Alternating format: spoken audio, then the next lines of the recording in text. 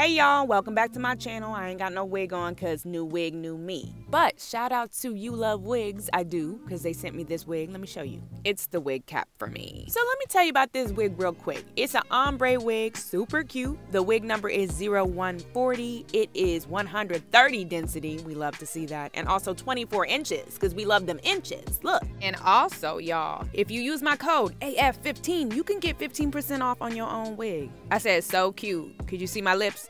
Anyway, I'm trying to show y'all that first of all, this wig got nice lace, you see?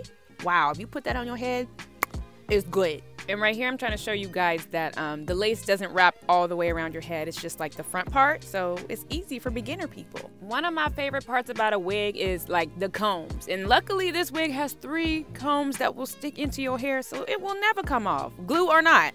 That was me saying we love that. But anyway, first I'm putting on the wig just to see how it looks, like with the middle part. I couldn't decide if I wanted a side part or a middle part, but I'm just putting it on. Okay, so after I got the wig on, I'm like, ooh, it's cute.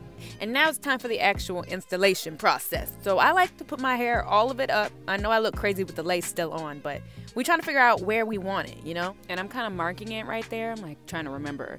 But now you want to flip it back so you can put some glue on your forehead. Yes, I said on your forehead. But you don't want to put like too much glue there. I do dots. And you also don't want to put it all over your forehead because then you're just going to have glue on your forehead and that ain't it. After you put the glue on, let it dry and then put it on down. Ooh, don't put it too far now. You got to fix it. Make sure it's right. I think it's right for me. It look crazy right now, but just trust the process. Next, what you want to do is cut that extra lace off because we don't need all that.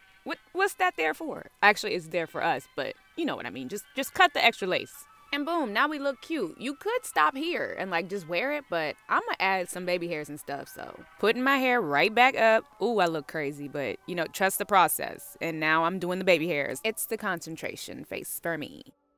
So after I finish that, I just take the hair down and then brush what I tangled up on accident. You know how it is.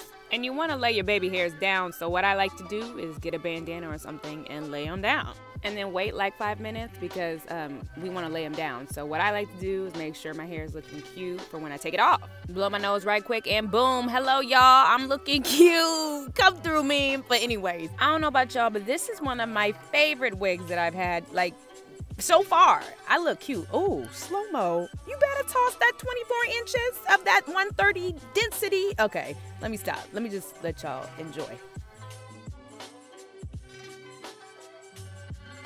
Okay, never mind. Y'all know I can never shut up. Shout out to Ulovewigs.